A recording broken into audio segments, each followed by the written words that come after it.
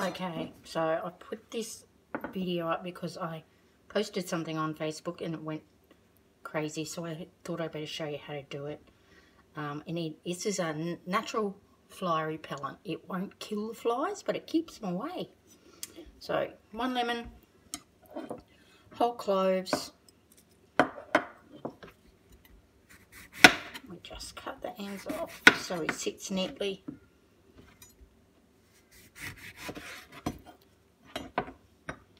In the dish. And then we use the cloves and just poke them in all over him.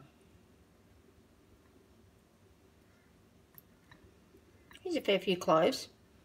It's a fairly strong, pleasant smell.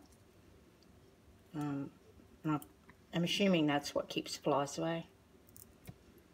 And then each day when I go out there, I just give him a squeeze and the juice comes back in. And this first one I did lasted about 6 days, was effective for about 6 days. So, there we go. And you can just drop some on top as well. Hope it works as well for you as it did for me.